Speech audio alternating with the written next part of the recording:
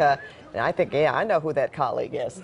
Well, 12 people in California, many in the Southland, matched 5 of 6 numbers. That's right. Our live team coverage continues right now with CBS 2's Andrea Fujii in the newsroom on the other people getting a pretty big payday as well. Andrea? Oh, Jeff and Pat, first, I have confirmed that the winning Chino Hills ticket holder is not alone. Folks at the California Lottery do tell me someone in Florida and Tennessee also claim to have matched all 6 numbers as well. So the jackpot will be split 3 ways, which is nearly $529 million apiece.